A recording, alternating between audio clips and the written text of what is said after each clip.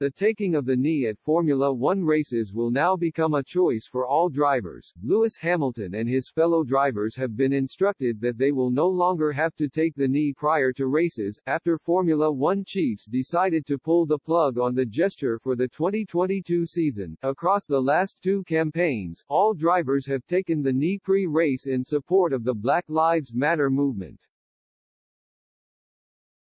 However, the sports chief executive Stefano Domenicali has revealed the idea has been scrapped for 2022, admitting that it's time to start taking action, rather than making gestures. The Italian told Sky Sports News, "I think the gesture has been an important gesture because we need to respect everyone, as always, but now is the time to move on and take some other action."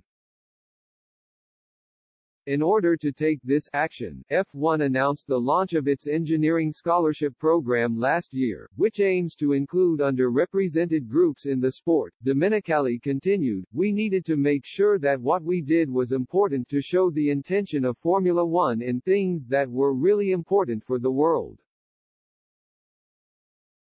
I think now it's the matter of changing gesture to action. Now the action is the focus on the diversity of our community, and this is the first step, and this program has been extended by the sports chiefs, after 10 students were supported with postgraduate and undergraduate engineering in the UK and Italy, where tuition and living expenses are paid for."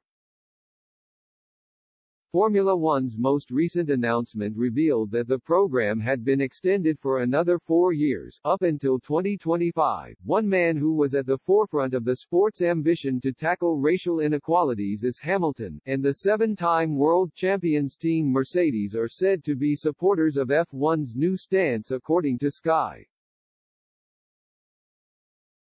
Whilst the decision has been made to scrap the gesture, Domenicali admitted drivers are still welcome to take the knee. However, it is unknown as to whether Hamilton will continue to do so. This comes in the wake of a key update in the Englishman's retirement rumors, after The Sun reported that he was in fact set to return to Mercedes HQ to begin his season prep today.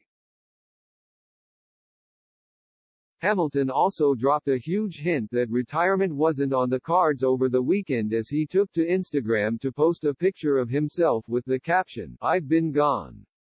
Now I'm back." The Englishman's post broke his 2-month social media silence that began after his heartbreaking defeat in Abu Dhabi last campaign.